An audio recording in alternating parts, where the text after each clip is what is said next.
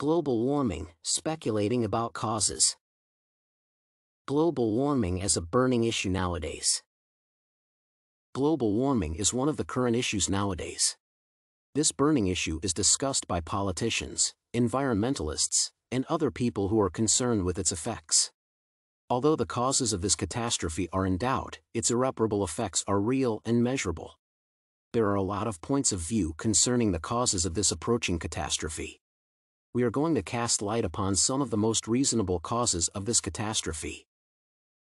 The causes of global warming. Natural causes.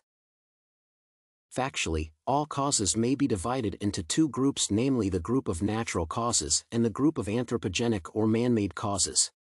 Let us first dwell upon natural causes that do not depend on mankind. One of the main natural causes is wetlands and Arctic tundra, which are the main source of methane emission. Methane is known to be a greenhouse gas that increases the temperature in the atmosphere. Another cause is that the Earth is in a state of climate change as far as the line of the equator has gradually moved.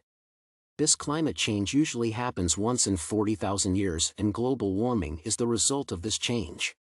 There are not so many natural causes as man-made ones. Anthropogenic or man-made causes. Human beings' actions are considered to be the main cause of global warming. These causes are the most harmful to our planet. People are accustomed to taking everything from their life without taking care of future generations. They use the wealth of our nature without any paying back. Such irresponsibility may cause a global catastrophe, which results will be irreparable. Causes that make mankind think over their actions. Pollution is one of the most current issues nowadays. Although people realize all the consequences of their actions, they do not stop harming the Earth. There are a lot of forms of pollution, from rubbish to fossil fuels. Fossil fuels are considered to be the main cause of global warming. When fossil fuels are burned, they emit the greenhouse gas CO2 that influences the atmosphere's temperature. The burning of oil and coal emits methane. Methane is emitted during the mining of oil or coal as far as methane is kept in the ground.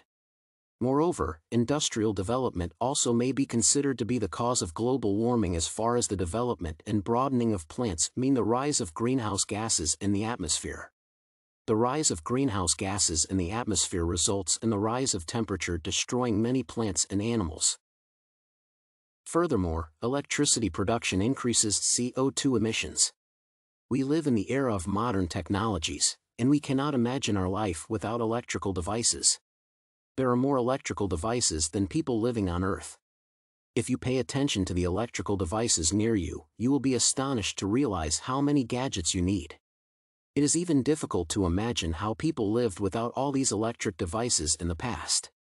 Mankind depends on oil and coal as the main sources of electricity and energy, and if humanity does not find any alternative source of energy, our Earth will be on the way to disaster.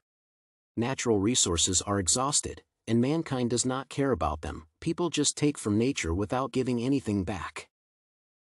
Another anthropogenic cause of global warming is the incredible rise in population. It is necessary to have more food and more space for more people. The rise of necessity in food results in the development of agriculture, and the necessity for space causes deforestation. As a result, more land is used for agriculture instead of woods that emit oxygen. Manure that is so often used in agriculture is another cause of global warming, as far as it is the main source of methane. More than that, the development of agriculture denotes the use of different chemical fertilizers that are the sources of greenhouse gases. The use of nitrogen-rich fertilizers causes the heat storage of cropland. Anaerobic decomposition is also the source of methane emission. This process takes place when organic matter is decomposed by bacteria under the influence of oxygen-starved conditions, and, as a result, methane is emitted. It usually happens with rice paddies. Nearly the same process is observed in herbivorous animals such as cows. Domestic animals also need more food and are considered to be the source of methane. With the rise in population and the development of agriculture, the level of greenhouse gases increases. More people also implies more means of transport, which are also the primary cause of the emission of greenhouse gases. A car has become an integral part of human life, and some people even have more than one vehicle. There are countries where the number of means of transportation increases the population itself.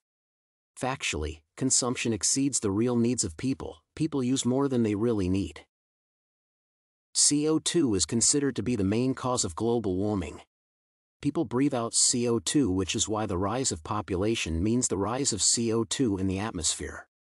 The trees that absorb CO2 and emit oxygen vanish since people need more space for living. Deforestation is another cause of global warming.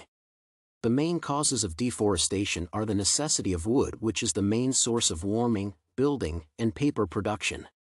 Deforestation increases the level of carbon dioxide in the atmosphere, which also causes global warming. Conclusion. From the above, we may conclude that there are a lot of causes of global warming. Global warming is caused by human activities as well as the processes in nature. Although some natural causes do not depend on mankind, the majority of them are the fault of humanity. Some people consider natural causes to be the main ones and others condemn human activities.